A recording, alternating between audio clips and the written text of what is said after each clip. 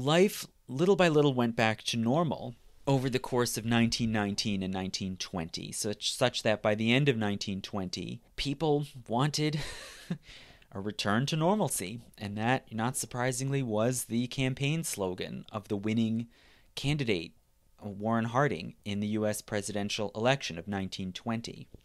So we have to ask then, what was the impact?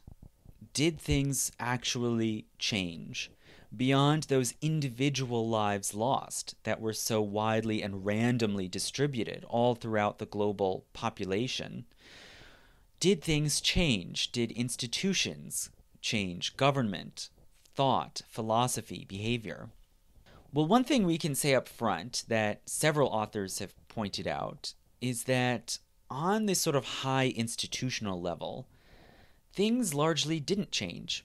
Institutions bounced right back once the number of available healthy working men and women returned to its previous baseline. The machinery just continued to run. But there were deeper changes and impacts that we can see that can be unearthed in the historical record. For one thing, we do, I think, have to say that the Spanish flu was partly responsible for the end of the First World War and for its outcome.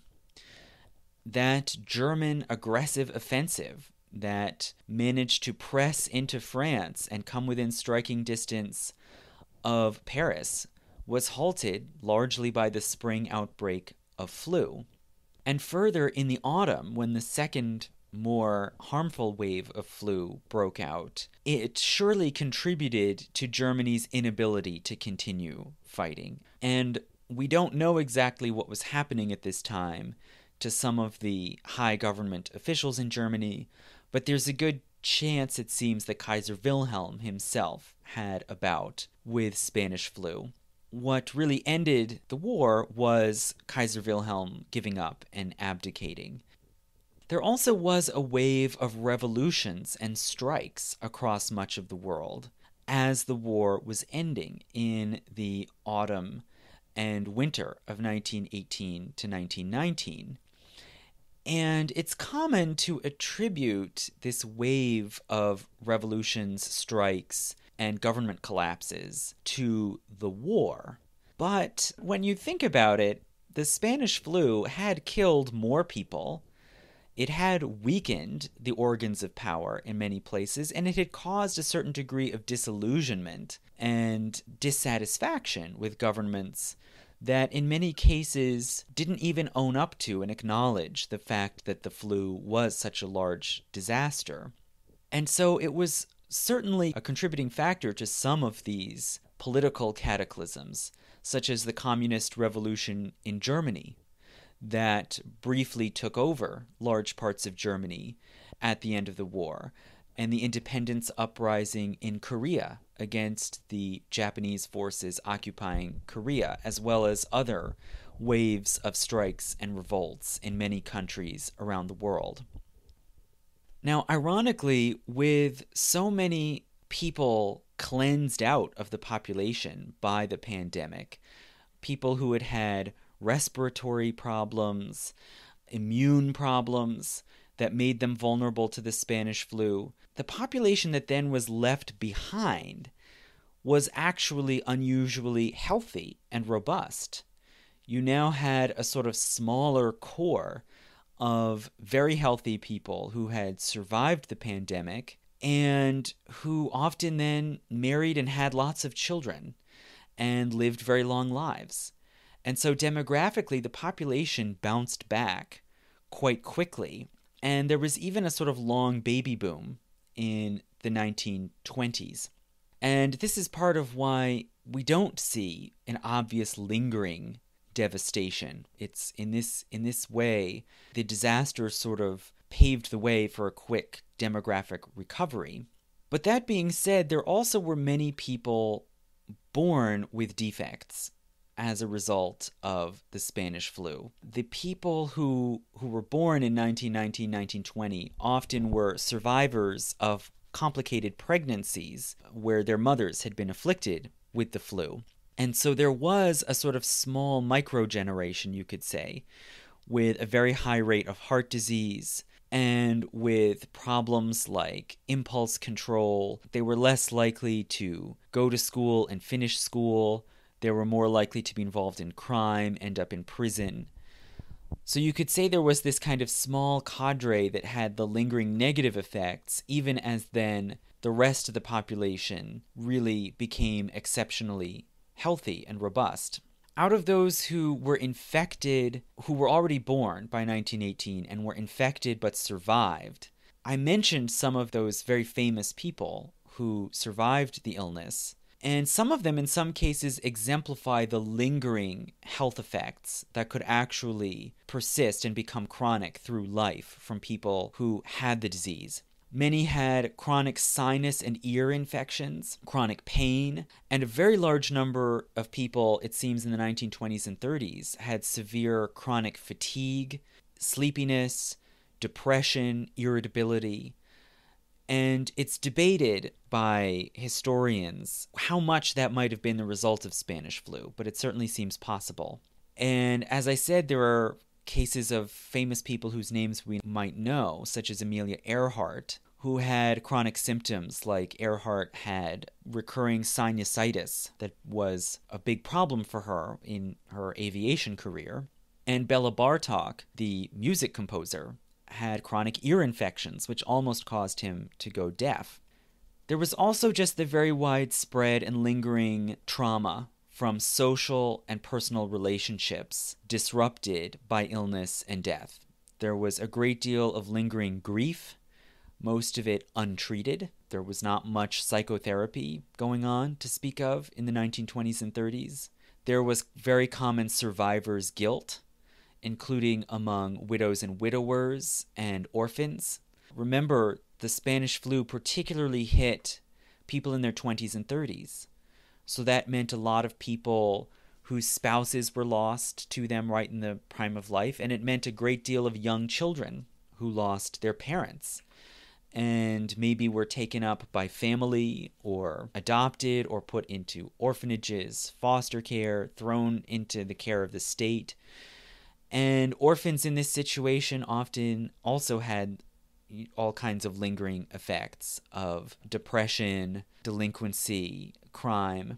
There was also just, alongside the grief and the lost relationships, there was a sense of lost possibilities, of possible lives that could have been lived and were not. Again, especially because so many were struck down right in the prime of life. That's part of why Egon Schiele's painting, The Family, is so associated with the Spanish flu, because it was an attempt to capture a life that he might have lived and did not.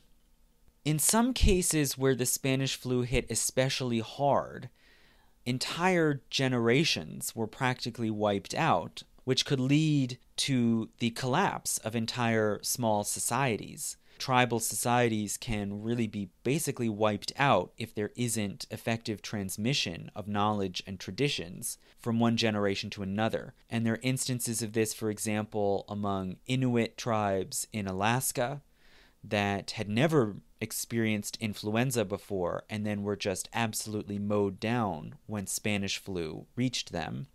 Another example is in the island nation of Vanuatu in the Pacific, which is a very complex and diverse society with many small tribes and nations speaking different languages.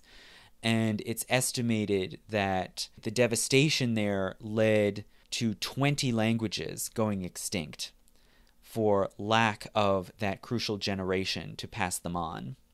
And many people know and maybe are familiar with this sort of common mood of detachment and cynicism in the 1920s and early 1930s, which you can see in the art, the literature, the philosophy, the sense of loss of confidence in traditional institutions, a sort of layer of nihilism or cynicism.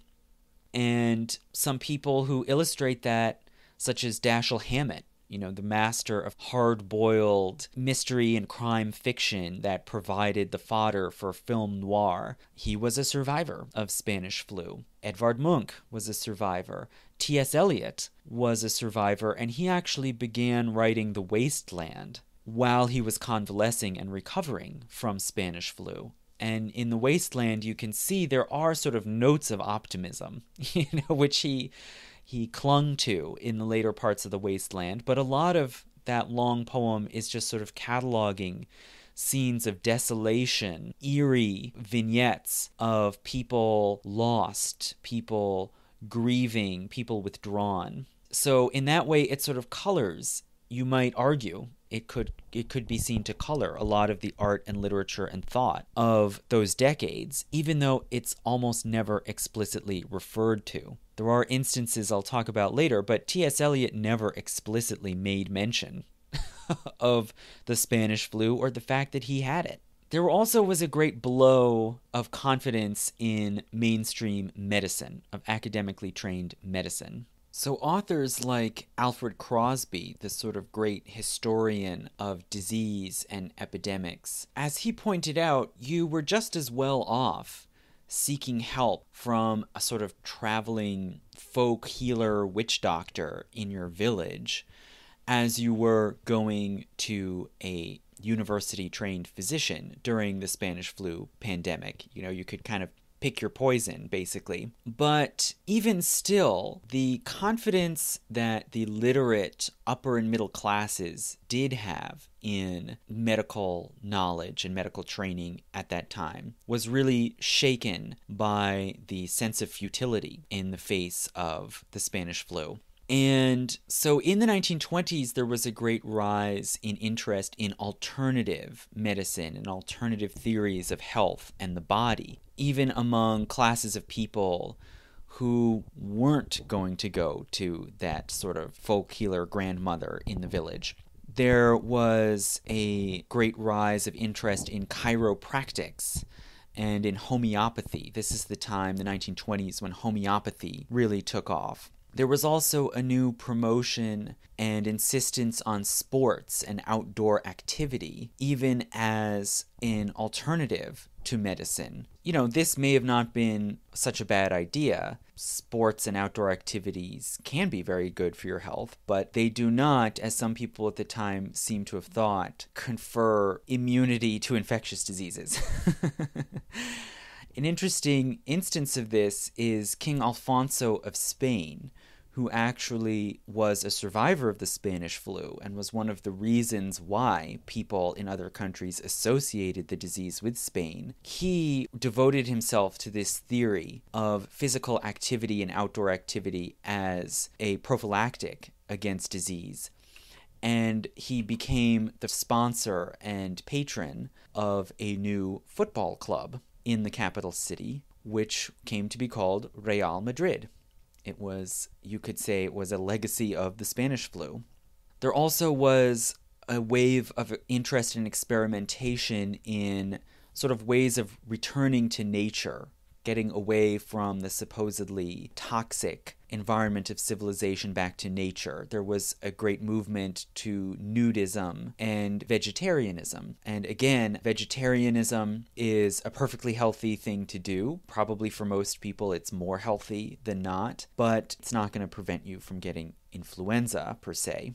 There also was a rise in smoking. There was a widespread notion that popped up in 1919 that smoking could help prevent the infection. It's possible that might have been true. I am not a scientist. I have no opinion on this. Do not listen to anything I say about it. But it's not entirely clear whether that was true or false. If you were worried about a respiratory disease that could be passed by air, it's possible that smoking or maybe nicotine might have helped a little bit. But it's still, of course, overall a very bad thing to do for your health. And it saw an upsurge in the 1920s, particularly to women. And it was considered sort of unladylike for women to smoke before the First World War. But it really made the leap to the female gender in the 1920s. And perhaps not surprisingly, there also were religious responses. There was a great growth in the Christian Science Church, which teaches that most health problems can be solved by prayer rather than by medical treatment. There was a rise in faith healers and new movements around faith healers, and also prophets who interpreted disease as some kind of sign of a coming change in dispensation or a divine judgment. And these popped up in many places around the world. As for the medical and scientific response, their authority had really been challenged and called into question, of course, by this disaster. And so, not surprisingly, it spurred on much more intense study of viruses.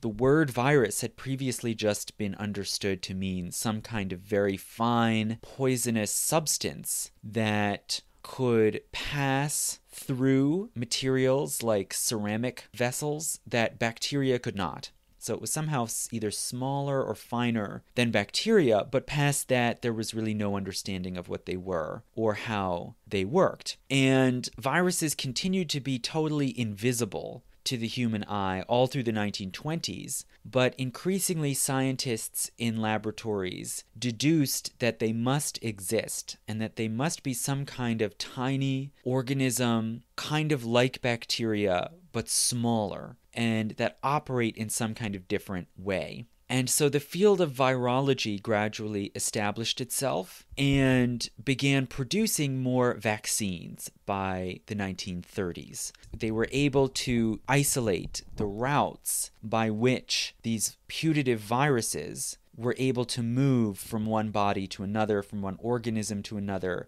and how they would trigger different responses and symptoms. And hence they were able to find what sort of substances, whether mucus or pus, could be used to create vaccines. And the effectiveness rose tremendously. It also spurred on the growth in the field of epidemiology and the notion that infectious diseases operate differently. They pass from one host to another in different ways, and that they interact with larger social systems. And hence the older notion, the very Victorian notion, that infectious disease was primarily a sign of bad character, and that you could blame groups of people such as immigrants or the working poor for the diseases they suffered because they were just too lazy or they did not practice cleanliness. This notion was gradually supplanted by a new sort of epidemiology, which argued that diseases pass in very specific but difficult to discern ways, and that it's largely social conditions, housing, sources of food, sources of water, that allow diseases to spread. And hence, if you have, say, a crowded immigrant neighborhood with a high rate of tuberculosis, what people need is not to be lectured about working harder, but rather they need sunlight and air circulation. So there was a vast leap forward in epidemiology and a new stock in the importance of public health as the study and maintenance and prevention of disease through mass public policy. It happens that the U.S. Surgeon General Blue actually proposed in the 1920s the creation of a Department of Health. In several countries, political leaders began to put forward the idea of creating a national government-supported health system, either paid through a national health insurance or simply paid for through the government budget. But most of these ideas and proposals went nowhere, at least for several decades. The notion of a Department of Health fell flat with Congress, and the research money into epidemiology and improved public health did not come from the government, which basically lost interest in the subject in the 20s and 30s, but rather it came largely from the Metropolitan Life Insurance Company. MetLife had been devastated by the Spanish flu. They had to pay out enormous millions upon millions of payouts to all of these bereaved families who had lost people to this enormous, fast-moving, fast-acting pandemic. This was exactly the sort of rare disaster that insurance companies hoped and prayed wouldn't happen. And so after Spanish flu, these insurance houses, especially MetLife, poured money into finding ways to prevent similar outbreaks from happening in future so that they wouldn't be then caught holding the bag. And these ideas of having a public health department, public health care agencies, public health insurance to manage health and medical care on a mass scale, they only gained traction very slowly. And even in the countries where they eventually were carried out, it mostly only happened after the Second World War and further disasters. For example, the creation of the National Health Service in Great Britain in 1947. And another reason why this sort of rise in public health took so long and really only took hold after the Second World War is the fact that medicine was still not very good in the 1920s and 30s. They still didn't have penicillin. They still didn't have antiviral drugs. There were all kinds of treatments that we think of as so basic that were still unknown. And it was only after healthcare and medicine had made these significant leaps forward in the 1930s and 40s that there then became a large public appetite for healthcare and medicine, where people wanted to have a hospital and a clinic that they knew they could go to, and they wanted to have ambulances to take them there. And so as the actual healthcare improved, the political will was mustered. So these are all, you could say, effects and impacts of the Spanish flu that people were more or less aware of. There were still, though, unanswered questions, things that people didn't know and didn't necessarily even expect to know at the time when the pandemic hit. But all these decades later, now that we look back after a century, people really want answers to some of these mysteries. And there are now professional epidemiologists whose job it is to try to solve some of these strange questions. One of the big ones is, where did it start? What conjuncture of events led this disease to first appear in humans and then break out? Well, as I said before, the first definite instance of influenza rapidly breaking out and causing severe symptoms that is clearly recorded and that is widely accepted to be part of the Spanish flu pandemic was that outbreak at Camp Funston in Kansas on March 4th. So the obvious assumption that many people made for many years was that that's where it started. Something happened in Kansas on or shortly before March 4th, 1918, that first set this pandemic into motion. But some people have questioned that and said we must be able to trace this back to a patient zero. We need to know who the first person infected was in order to figure out how this virus first came about, and more specifically, how it probably jumped from some other animal species to human beings. So if we look aside from Camp Funston, the first part of the world that people pointed to in the pandemic itself for blame was China. And a lot of that was probably due to racism and xenophobia, but it may have actually been incidentally correct. And there are some biologists today who do think that China was the origin point of the Spanish flu. In 1910, there was a large outbreak of pneumonic plague, or at least what people believed to be pneumonic plague, in far northern China and Manchuria. And doctors in China reported that patients in this outbreak had fluid and blood in the lungs and showed patches of purplish color on their skin. This pneumonic plague died out, it seems, by the end of 1910, probably because it was so lethal that hosts simply died and healthy people knew to stay away from the dead bodies, and it stopped spreading.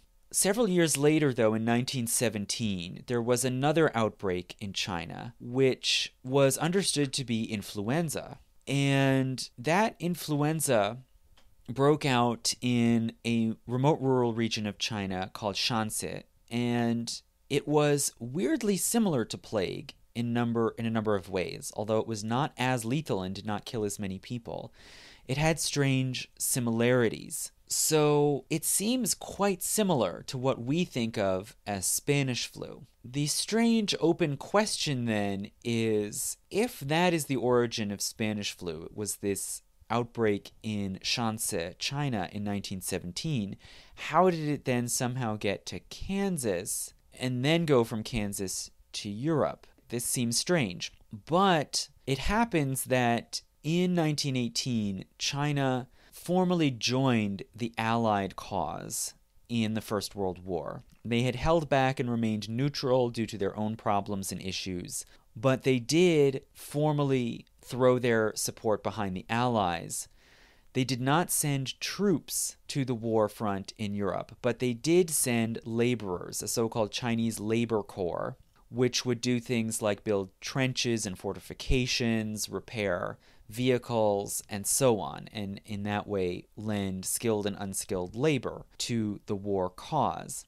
It, of course, was difficult to get these people to the war front. You could try to ship them somehow over land across Asia, but then you would run into the enemy forces in Germany and Austria. So many of these Chinese workers were actually sent on ships across the Pacific and landed in British Columbia on the Pacific coast of Canada. And they were then sent by train across Canada and sometimes the United States to the Atlantic coast, where they then were put on ships across the Atlantic to Europe. So it was a very long, difficult journey. And these trains across Canada were sealed.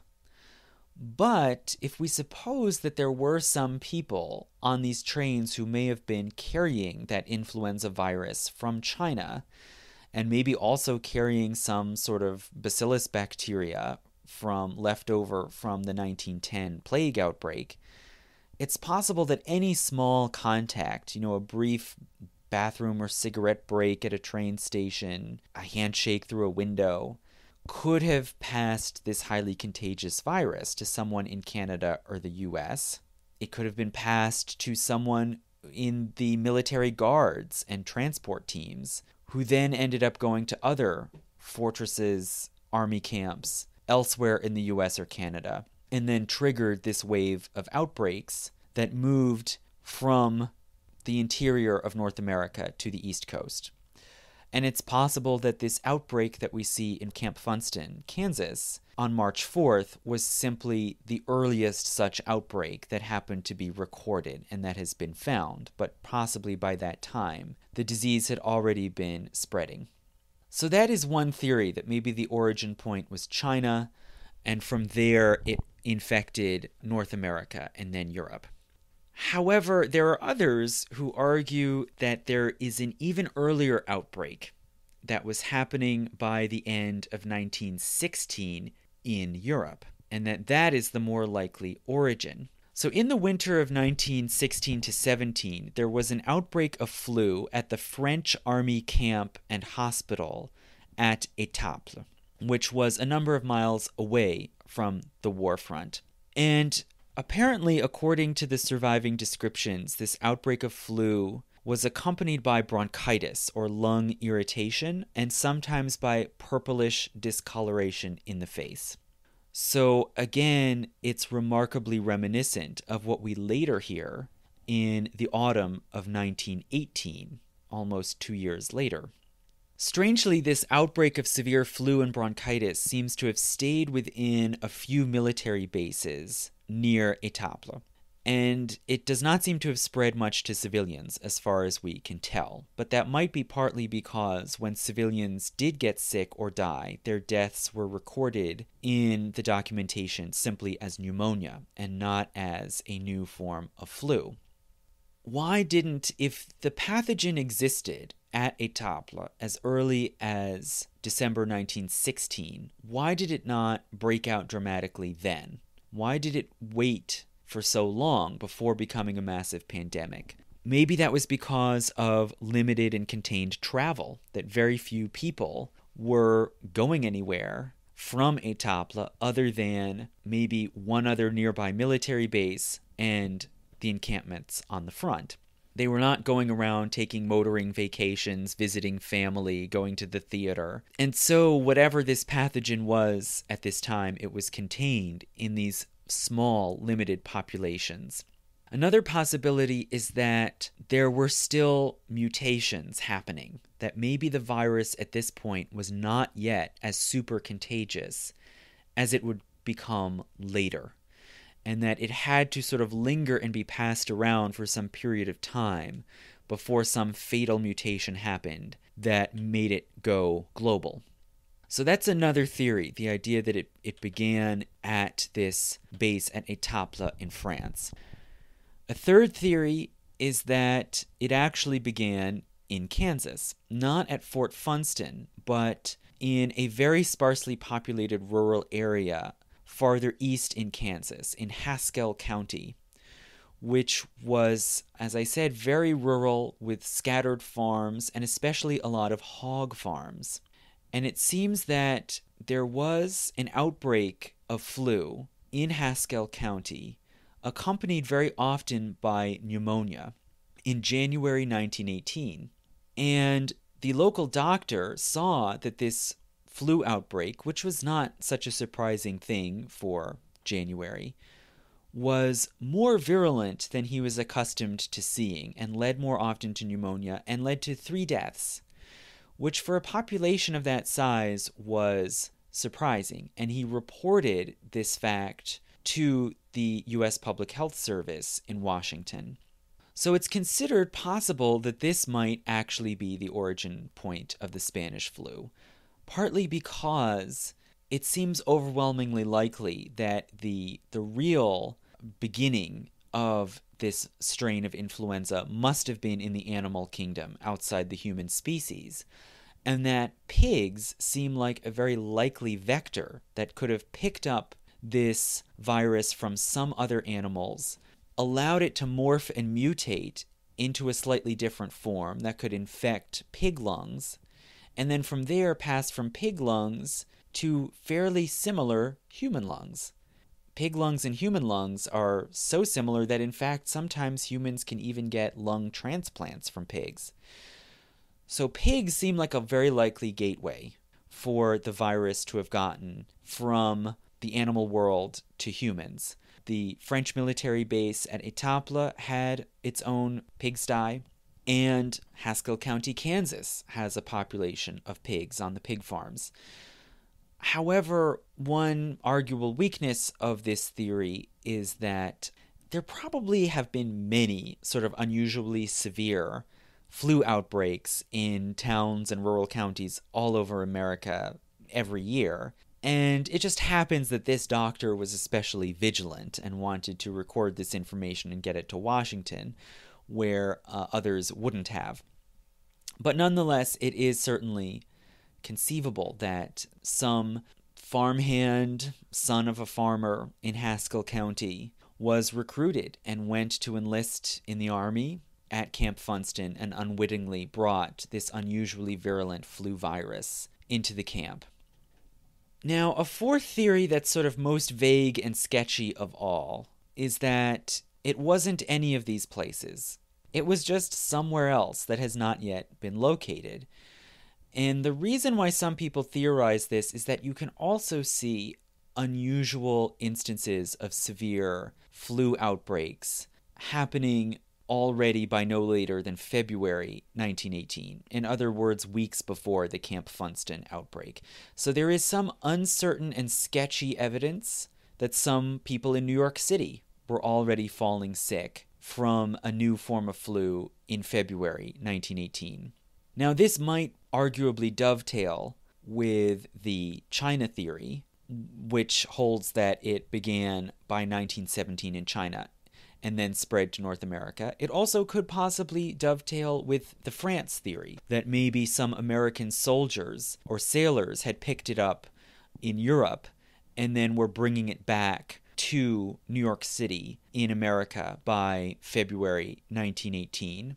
The only other theory that this would invalidate would be the Kansas one. People were getting it in New York by February, then the outbreak in Kansas in March is just a minor incident in an epidemic that was already starting. So any of these theories could possibly be true. It could maybe be some sort of combination of more than one, or they could all be wrong. There might be some further case that just has not been unearthed yet and connected to the bigger picture. It could be that there was some other earlier patient zero that we'll never find, who simply was never recorded in writing, somewhere in remote rural China or Central Asia or Canada, and we'll just never know. A second mystery, apart from patient zero, is the question of why this particular influenza outbreak was so severe. What made it both so extremely contagious and fast-moving, and so virulent and harmful in this specific time window of autumn 1918 and to this specific age group? It's extremely unusual and stands out from all other influenza epidemics. What made it different? Well, scientists have been able to find, as they've studied influenza and as they've particularly tried over the years to isolate and account for Spanish flu, they found that the vast majority of strains of influenza seem to originate from birds, and particularly at root from wild water birds. For some reason, there's a sort of symbiosis between waterfowl and the influenza virus, and it's able to persist and develop and multiply, especially in the digestive tracts of water birds. So, don't go around licking swan poop. So the theory arose pretty early on in the 1930s and 40s that Spanish flu must have begun somehow from birds and jumped to humans, particularly via pigs. There must have been some interaction where a virus had just the right qualities, just the right proteins to infect a pig, and then from pigs to humans. So in hopes of testing this theory, scientists began looking for a surviving sample of the Spanish flu virus. No one had had Spanish flu for decades, but starting in the 1980s and 90s, scientists started to see if there was some way to locate it. And in 1996, scientists exhumed some human remains in a mass grave in Alaska. And you might remember there were Inuit and other indigenous communities in Alaska that were really severely devastated and had to bury many of their dead in mass graves in sort of tundra areas, basically permafrost. And this offered the hope that there might be human remains preserved with the virus still in them, frozen through the decades. And in 1996, a sample was found in a lung of a woman who had died in Alaska. And they were able to sort of piece together the fragments of the virus, which had nonetheless broken down some over the years. And they pieced it back together like a jigsaw and found that the structure and makeup of the virus was very, very similar to bird flu strains, such that it almost surely originally came from birds. And it just happened that it had certain features that made it possible to also attack human cells. And when it did so, it was extremely alien to humans. It was a form of flu, dramatically different from anything that had infected humans before. And hence, the human immune system was very, very unprepared to deal with it. So it was, in this way, it was a deadly combination. It's extremely unusual and unfamiliar, but it is effective at invading human cells and replicating. This made it possible to then infect a human being and multiply very quickly before the immune system knew what to do with it. Furthermore, scientists were able to find more samples that they could date more precisely, and hence know whether a person had been infected with this virus in the spring as opposed to the fall of 1918. And they made cross comparisons, and they found that the virus had, at some point, a new form had appeared. Maybe it had mutated, maybe it just coincidentally happened to emerge from the bird or pig population around the same time. But for whatever reason, the form that broke out in the autumn of 1918 was a bit more adapted to humans and was able to multiply and attack the human body faster than the spring form. So this may account for the increase in virulence in the fall of 1918. So more or less the current theory of development is that there was a sort of ordinary seasonal flu season in the winter of 1917 to 18. But somewhere in that virus population that was circulating in 1917 to 18, there was also a new strain that had jumped from birds to humans, and that was significantly more virulent. And it spread more and more to the point that by March, it had reached a time where healthcare providers would have expected flu to be going away. And instead, they were seeing an increase. And that's where it's discernible that this more virulent bird origin flu was taking over and managing to hit people who otherwise would have been resistant to flu. However, that strain was still not so much more contagious among humans than other strains of flu. It was a bit more harmful. It made people sick. It forced people to go to the infirmary. It forced people to not go to work. But it didn't necessarily pass that much faster than other strains of flu. Then somehow, during the summer of 1918, an adaptation or a mutation happened, which made it even more contagious among humans and allowed it to multiply and replicate faster in human bodies. This kind of adaptation is really rare. Usually, in a bad flu outbreak, it's bad, it runs its course, it dies out. It's not common for the virus to then somehow change in such a way that makes it more deadly. And part of why we rarely see that happen is because if a flu virus manages to break out and replicate itself, it's going to be most successful if it does not kill its hosts. If it infects people and those people remain reasonably healthy and remain alive, there's more chance that they're going to pass it on to more people.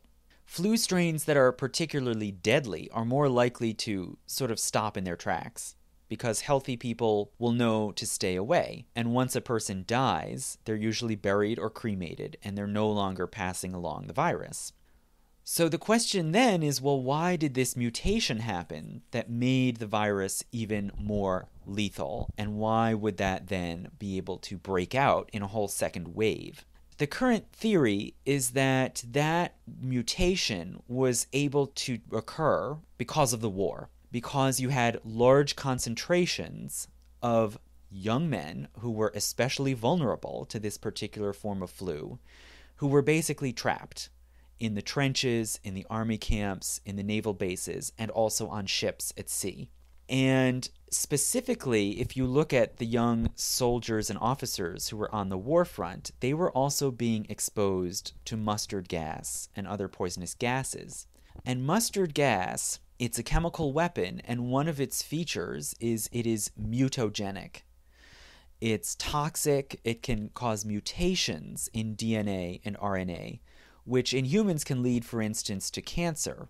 Well, in viruses, it can spur on rapid changes and mutations in the makeup of the virus. And so possibly the mustard gas might have spurred on the creation of many new strains and variations of this flu, one of which was more deadly, but was still able to break out and spread quickly, even though it was more deadly, because it was more contagious and it had this vulnerable sitting duck population among which it could break out quickly and gain a foothold in the human population and then break out around the rest of the world. So it was just this tragic, bizarre convergence of the wrong virus with the wrong war. Then there's finally the question of why it would particularly attack people in their 20s and 30s, even more so than the very young or the very old. One hypothesis that you might hear sometimes that might be a partial explanation is that the devastation of this virus probably didn't come from the virus itself, but more from the overactive immune response. It's the flood of fluids to the lungs and the high fever and other sort of extreme immune responses that actually killed people. And so hence, people in the prime of life who were very healthy would have particularly robust immune systems, would be thrown into this kind of overactive response. Well, that explanation doesn't quite work for a number of reasons. One of them is that the strongest immune responses tend to come out in teenagers, people in their teens and early 20s. And those people were not hit as hard as people in their 20s and early 30s. 15-year-olds seem to have come out just fine, comparatively speaking. It was people who were in their 20s and early 30s, and it seems that some actuaries who did tabulations found that the average age of death for a Spanish flu victim was 33, which is just entirely bizarre and really does not fit any theory that was available at the time. So why would that be? Well, the further explanation that might account for this is that we now can see that people tend to respond the best and the most effectively to the first strain of flu that they're exposed to in their lives. So when you first get flu, you might be an infant, a child, a teenager. Your immune system mounts a response and produces antibodies that will fight off that flu as best it can. And in most cases, you'll survive. Especially if you're, more than a few weeks old, you'll probably survive. And if you're ever exposed to that precise strain of flu again in your life, you'll be very prepared to fight it off. Whereas if you get a different strain of flu, your response will be weaker. Your immune system has already kind of been imprinted with that initial impact, and it's not going to fight as well against a different flu. So why is it then that people in that particular age cohort responded the worst to Spanish flu in 1918? Well, it might be because of the different forms of flu that people had been exposed to previously in previous pandemics. So there was one fairly large flu pandemic that broke out in much of Europe in the 1830s, starting in 1830. And so very old people in their 70s, 80s, 90s, had largely been exposed early in life to that flu pandemic. And maybe that flu was somewhat more similar to the Spanish flu. Maybe it had certain features in common. And hence, very old people actually died of Spanish flu at a lower rate than in other flu outbreaks. Spanish flu seems to have been slightly less lethal to elderly people than other flus. So maybe that's because of this connection or similarity to the 1830s flu. Then there had also been a very bad flu outbreak in the 1890s, which I mentioned before, which was called Russian flu. And so people in their 20s and 30s during the Spanish flu pandemic had largely been imprinted with some form of Russian flu. And it's possible, this is only speculation, but one possible explanation is that the Russian flu was very different from Spanish flu, and hence people in that specific age cohort were unusually badly prepared to deal with Spanish flu. So those are our best theories and hypotheses that we can put forward today about why the Spanish flu unfolded in the way that it did.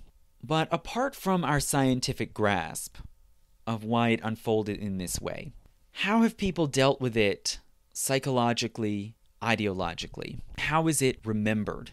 Why does it seem in such a pervasive way to have been practically forgotten?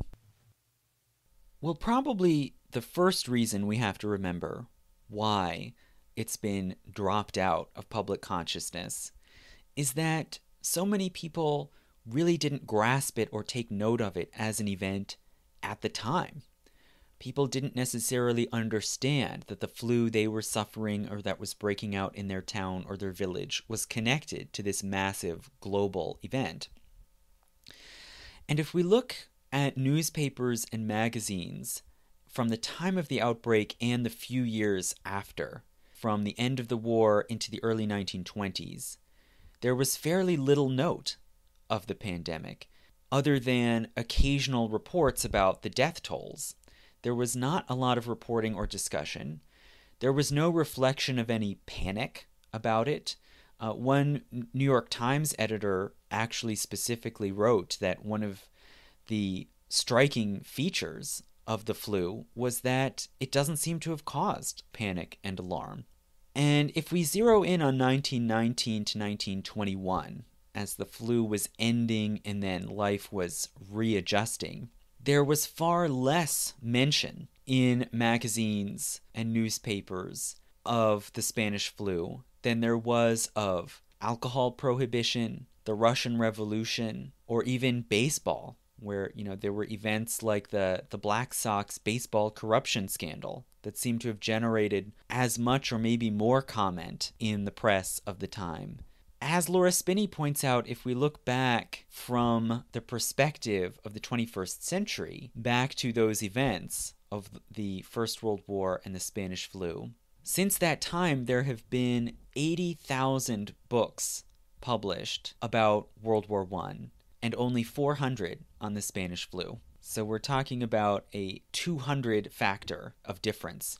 Nonetheless, as Spinney says, this is still a significant increase from before. There has been an upsurge of interest and scholarship on the Spanish flu compared to during the 20th century. Really, the first effort to make a comprehensive account and to really take stock of the scale of the disaster was the book The Forgotten Pandemic by Alfred Crosby, first published in 1976. And Crosby, as I mentioned before, he's the author of Ecological Imperialism, sort of the first person to try to put biology, health and disease into perspective in world history. Jared Diamond is kind of a low-rent Alfred Crosby knockoff. He was the first to even write a scholarly book taking stock of the Spanish flu, and that was more than 50 years after the event. And it was not followed up very much until really after 2000, when there's been a sort of small wave now of books, culminating a few years ago with Laura Spinney's Pale Rider, which, I think is probably the most fortuitously timed book in the history of publishing, coming just in time for the current pandemic. When we look at major history books, accounts of American politics and life in the 20th century by prominent scholars like Richard Hofstadter or Arthur Schlesinger, most of them do not even mention the Spanish flu. Not a word. Only a couple even make a brief reference, and this can partly be put down to the evolution in the style of history. 20th century history tends to be very political, very much about government and diplomacy.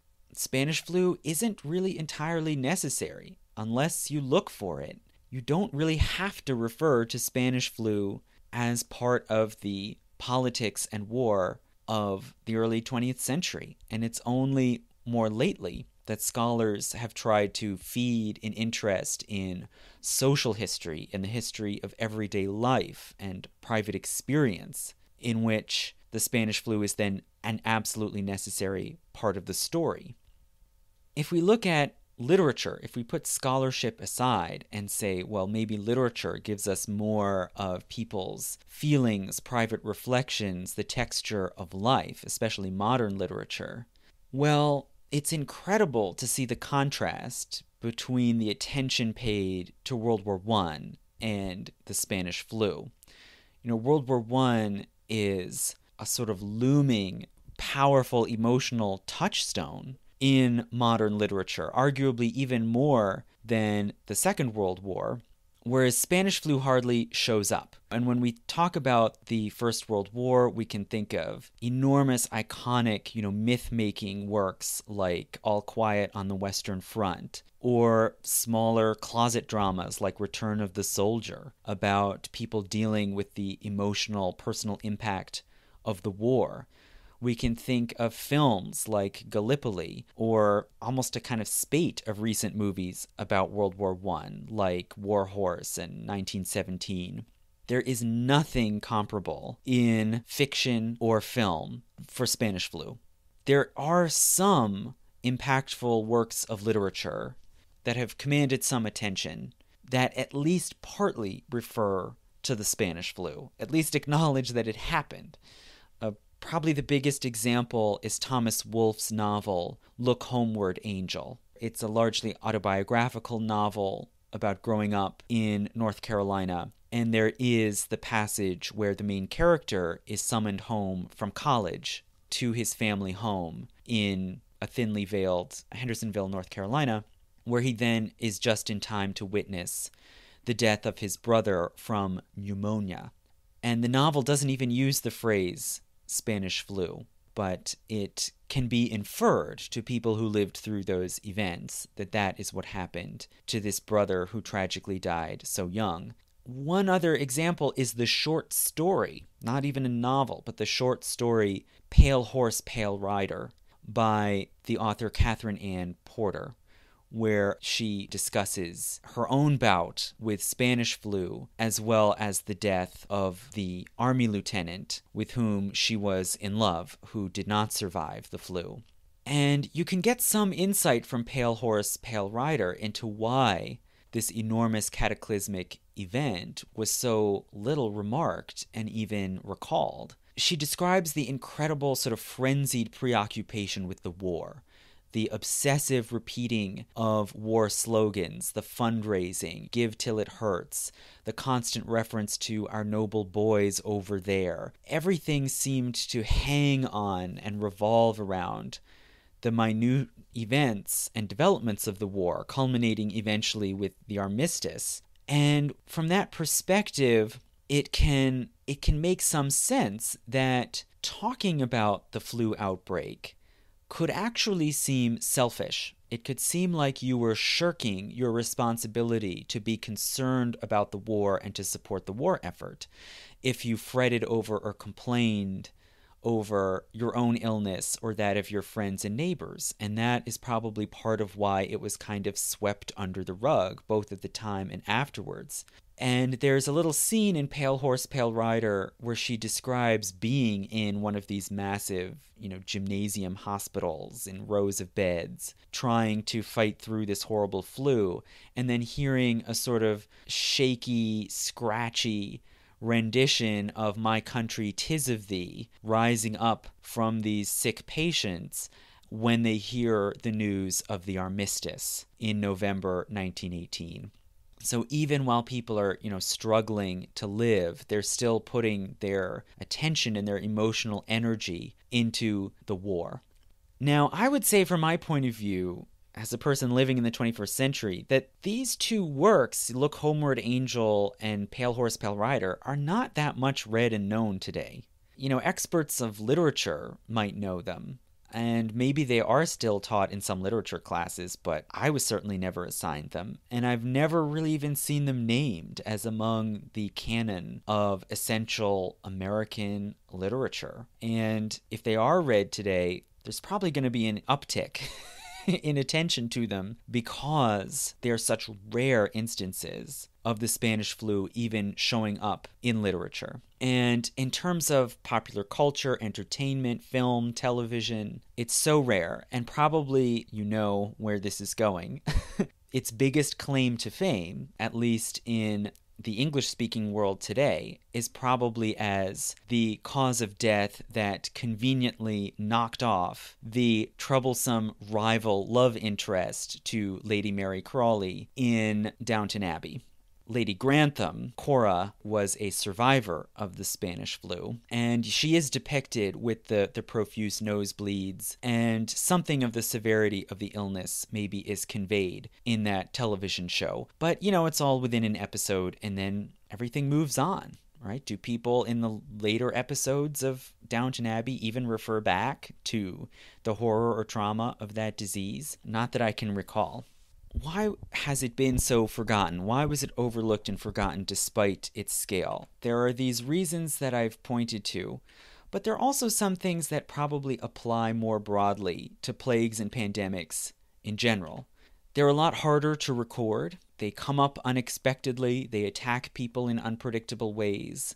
Many of the people who could be writing about them and commenting on them are too busy either treating patients or getting sick themselves. There's no big dramatic spectacle like a battle, no moving armies. It happens mostly in private. When we read about the Spanish flu today, we might see many pictures of large hospitals with rows of beds, but most people were sick at home or being cared for in their schools, their orphanages. It's not as public an event. And public gatherings usually have to be suppressed anyway. So it's very rare to see, to ever be able to literally view what's happening around you. Plagues don't have the same drama as wars. They don't have winners.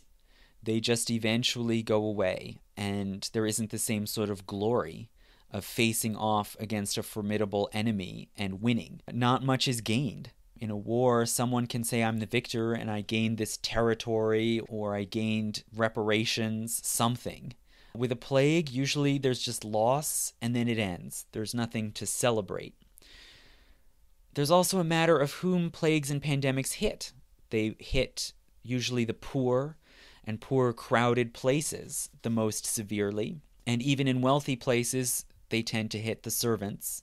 And those are the people who are less valued, less respected, who most often in most of the world are illiterate, can't write about their experiences even if they wanted to. And so they're less remarked because of who's bearing the brunt. And there's also the factor of shame and embarrassment. Today, people might proudly say, I'm a breast cancer survivor. There was no pride in surviving diseases in 1918. Disease was seen as something often shameful, unseemly, to be dealt with and then dispensed with. And as I said, most action by the medical profession was futile. There was a lot of shame and embarrassment, not a lot of desire to speak about a disaster that doctors and nurses had failed to prevent. Also governments. A lot of governments didn't do well in dealing with the pandemic. Some did better than others. But it wasn't something that necessarily the mayor of Philadelphia would want to brag about when it had simply rolled through the city without much effective response. So it's not something people would necessarily want to talk about. At the time, as for why people didn't notice it and didn't take note of it as a major event the way they did the war, another reason is that at that time, pandemics were not such a new and strange thing. A lot of us today might be sort of reeling and confused and trying to look for a historical precedent for the present disease. But in 1918, people had known there were previous flu outbreaks, as well as there were, in living memory, there were terrible outbreaks of cholera and typhus and other epidemic diseases. So it wasn't seen as necessarily something remarkable and world historical.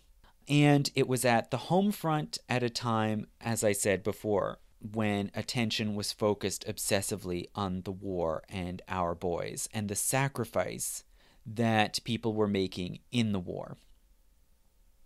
Other factors that were specific to Spanish flu that might be part of why it was not remembered.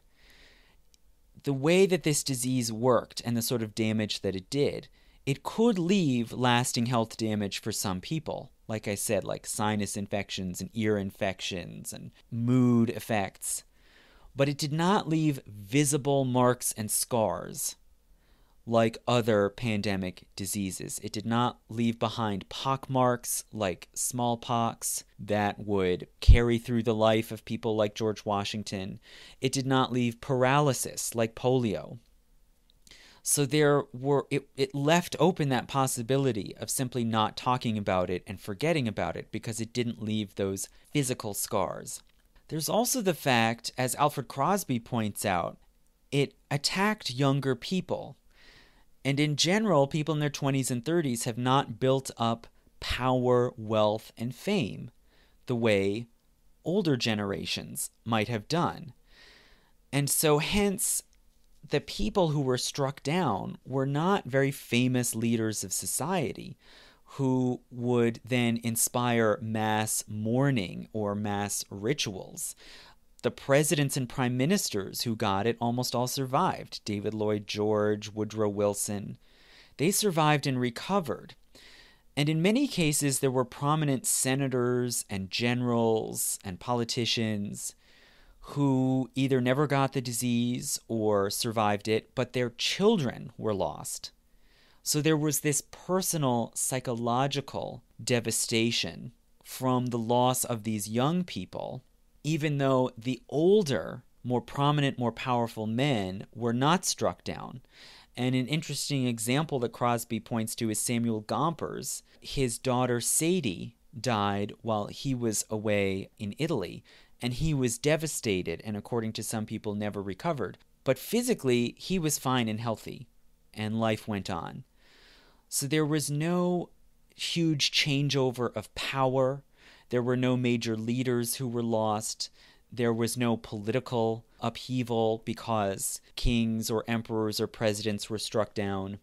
And there was no big public mourning ritual like you would get in a funeral for someone like George Washington when he died of epiglottitis in 1799. So the devastation in this way remained private and arguably unresolved. And so now it can seem so strange to us that Spanish flu is so little discussed and so little marked in our history. But it's taken this time of decades and generations to appreciate the sort of event that it was. And as I said before, there's a turn now more and more towards social history, towards the history of private and emotional lives, the history of people's psyches, the everyday, instead of just the political narratives that are the traditional stuff of history. And then there's also a turn, I think, of interest towards Spanish flu because of the different conditions we live in now. There's a shift in how we understand disease. Disease is no longer a subject of shame and embarrassment the way it was for centuries. It also is not something that kills as many people as rapidly as it used to. Over much of the world, rates of mortality have gone down, particularly from infectious disease. It's more normal to live into old age rather than die in your 20s and 30s. And more often people have chronic conditions or cancer or organ failure that lead to death in old age. And so the notion of someone dying of an infection like influenza is more bizarre and shocking to us now than it was then. And the idea of a deadly epidemic is more strange and exotic. In some ways, you could say even romantic to us now than it used to be. There have been different points in time when people attached a sort of romance to consumption, to seeing young bohemians dying of tuberculosis, like in La Boheme. And maybe there's a little shade of that in Downton Abbey and its depiction of tragically dying of Spanish flu to conveniently make way for for Mary and Matthew to get back together. But suddenly, Spanish flu seems so important and so timely now that it's really the nearest instance we can reach back to where people dealt with an even greater pandemic than what we are experiencing now. So thank you so much for listening to this discussion of Spanish flu. I know it was a long wait, and I hope that it's illuminating. And again, I'll put in the description a link to Lyceum, to this new platform where patrons who contribute should be able to get access to one continuous feed of all the public and private patron-only material. And if you're not already a patron and supporter, I encourage you to go to my Patreon, also under Historiansplaining. Thank you.